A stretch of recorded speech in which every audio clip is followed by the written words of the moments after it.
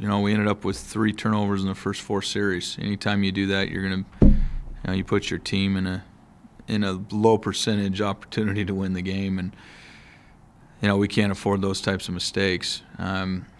They're a very active group. They're tough. We knew that going in. Thought we had a good plan, and we weren't able to execute that plan. We made some mistakes that we haven't made through the course of the year, and we were able to evaluate it, get a good feel for what they were trying to do, and learn from those mistakes. But it cost us. Yeah, it was a tough tape to watch. They got after us. They were by far the most physical front that we played, and they did a nice job of attacking us, and we knew going in that game they were an explosive running team. The running back has done some great things throughout the year. He's a very talented back, and our goal was not to allow the big run. And early on we were making them earn everything, and had to battle some tough field position, but hung in there. But then he broke 2 runs. We just one of them we just got out of our gaps, and one of them we just missed tackles, and all of a sudden the game changed. They just jumped on us with those 2 quick touchdowns. I thought early we were fighting and keeping ourselves in a battle, but when those 2 things hit, it really kind of stung us, and from there it was just a matter of the game being played out. They just from that point said, hey, we'll just control the football by running, and that's what they did. I think our players are, they have the right mindset going into this game. That's for sure. It is a different feel, and it is a different team, and things are turning, and I believe that. And to see them, as motivated as they are to go out and get this, and to make sure that they are the first ones to get a winning season at this level is very important to them and to us as coaches. And I don't think them needing motivation is something that's going to change the outcome of this game. They're very self-motivated. Well, I think all our guys are aware of it. We're aware of it. This team has given us a lot, and they've fought and they've bounced back from some tough losses previously in the year. It's been one of those years that kind of almost like a roller coaster, up and down at different times, and but we've stayed on the ride. And so this is a big game. Obviously, I think everybody's aware that the winning season's there for us to grab, and that's been a topic of conversation. It's a focus, but we just have to go out and control what we can control this week. Well, I think one of the foundation players is Sean Pollinix. He came in as a freshman, and he's been a 4-year starter for us. And started out at tackle, and this year he ended up getting beat out at tackle, and we bumped him inside, and he's done a fantastic job for us. And but anytime you have a player that is that consistent, that reliable, he's going to be missed. You got Malcolm Y, who's he's the character of our unit, and he's our leader. And he's been limited in some roles this year, and that's just because of overall the level of competition at the wideout spot. But he's handled it extremely well. He's prepared himself every week, and the way that he's been able to provide that leadership for our younger guys, it's irreplaceable. And his story alone is something that's inspiring, and I think that is what so many players have come through this program. That's what he represents. Just that blue-collar, hard work, walk-on kid that earns his way, and I love it. I love everything about that aspect of it.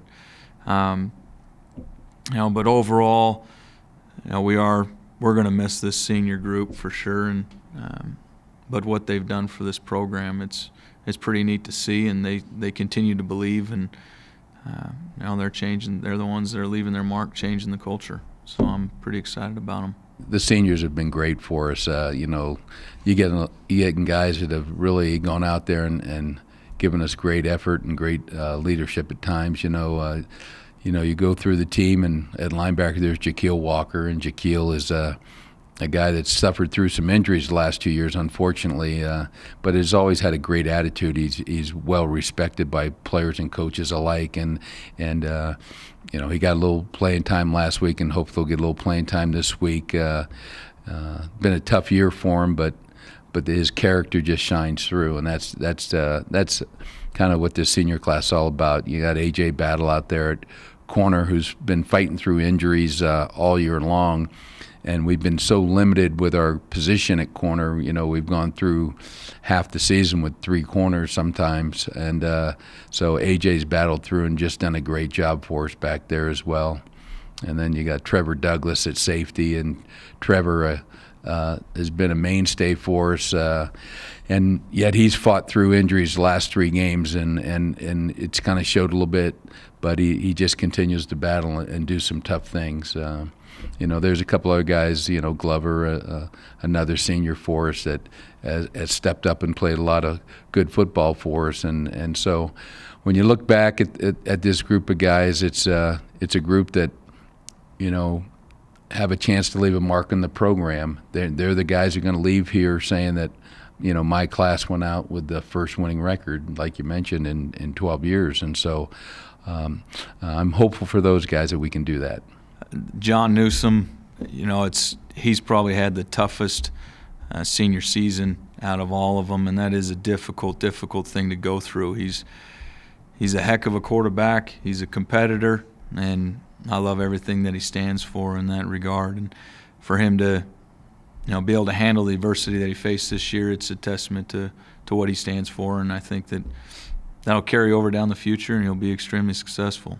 You know, we're fortunate to have a young quarterback that, you know, we believe in, and that's the decision we made, good, bad, or indifferent. But it doesn't take away what John's done for this program either, and how we feel about him. And it's hard to see some of these guys go, but it's part of this process. And you hear every athlete dies twice, and you know, we try to get it across that this game is not who they are. It's not their identity. It's just something that we love to do, and hopefully some of the lessons that, you know, they have learned from playing here at UNC and going to school here can carry over later in life.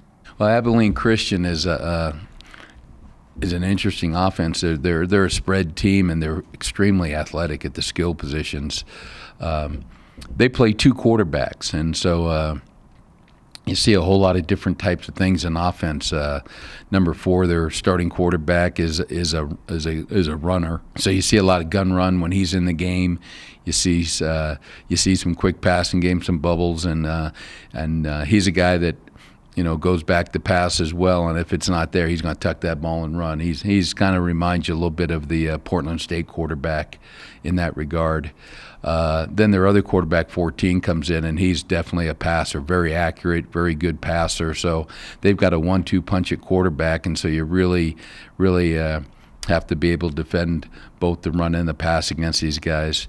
2 outstanding running backs, a big 6'2", 225-pound wide receiver.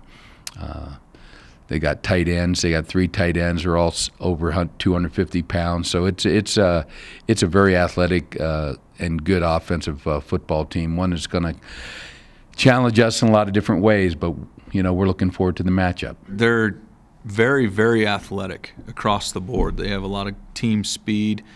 Defensively, they're a 4-down front team. They'll mix in some 3-down in situations, but, you know, overall, that's what sticks out is they have a lot of speed. And you know, I think we match up well against them, and I think that our guys are going to be able to do some good things.